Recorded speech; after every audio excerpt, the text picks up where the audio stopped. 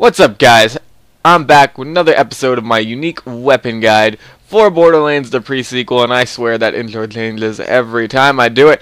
But today we're going to be looking at the Wombat. Now, you may look at this gun, and you may see some form of similarity to the Borderlands 2 Landscaper. It is, but it's a better version of the Landscaper. At least it's usable. It's not garbage.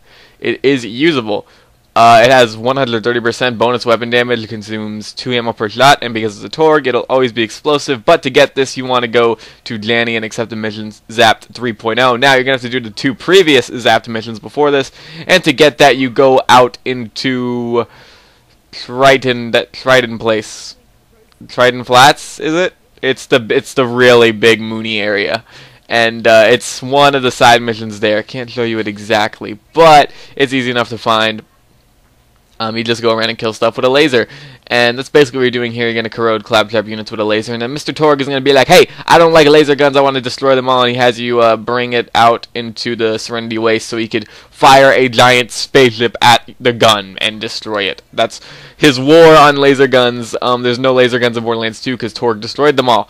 How do you do it so fast? I don't know. But anyway, once you do that mission, you're going to get the Wombat from Torgue because he's very happy that you helped him destroy laser weapons because they don't explode. They are guns of light, and he does not like guns of light. But yet he had no problem with E-Tech weapons in Borderlands 2.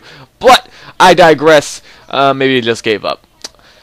But here is the Wombat. Mine is not casual. It is ×5. Every Wombat besides a casual Wombat will be ×5.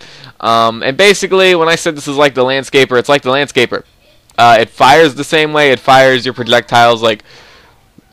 It fires them, and then they're mini grenades. If they walk over them, they will explode. It's not like the Landscaper in Borderlands 2 where after a little bit of time, they would rise up and explode on their own. No. And unlike the Landscaper, if you hit your enemies with the projectiles, it will actually hurt them. The Landscaper, I do not believe, did that. I believe it just stuck there and waited. It had like a timer. It's like you're setting up mines with a gun. This, however, the second the projectiles come in contact with the enemy, they will explode.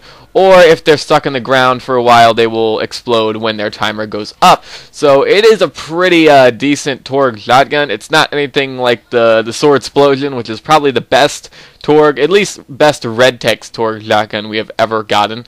I mean, honestly, a casual Hulk would be better than this, and that's just a purple, but... Or like any rarity, honestly, but this is still not a bad gun. It works pretty well on Nisha because you could always hit those projectiles rather easily because it does have a weird, like, star spread, and with the prefix, with a casual prefix, it's an even weirder star spread type deal. Very, very, very strange gun, but it does do damage. It does put in some decent work. Is it like end tier? Like, you know, one of those end game guns you wanna like save the side quest for. I don't want to say yes. I don't want to say no either because I can't think of any shotgun in this game that's actually worth using in end game. The only thing that comes to mind is Viral Marketer, and that's not even that great. So, it depends on you. It's a cool-looking gun. It's a cool-looking skin. It does some pretty decent work. It's pretty easy to get the hang of.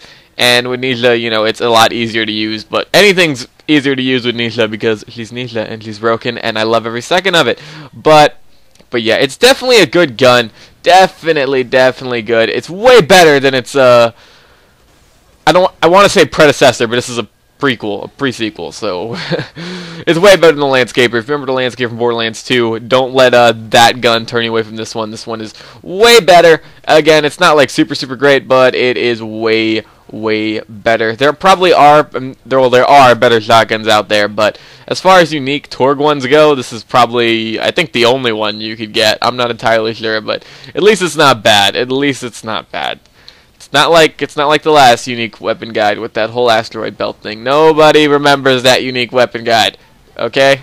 Nobody remembers it. But yeah, that guy just kind of exploded. But that's Torgue for you, giving you the finest of explosive weaponry. Nothing but the finest. You know, it'd be nice if this was a Sword Explosion instead, but I don't think they're bringing back DLC guns.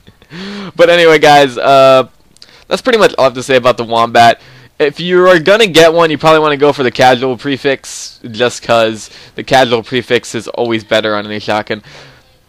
Casual, practicable, rustlers, I don't know them all by heart, but anything that has a vertical grip is better than anything without a vertical grip, at least when it comes to the shotties.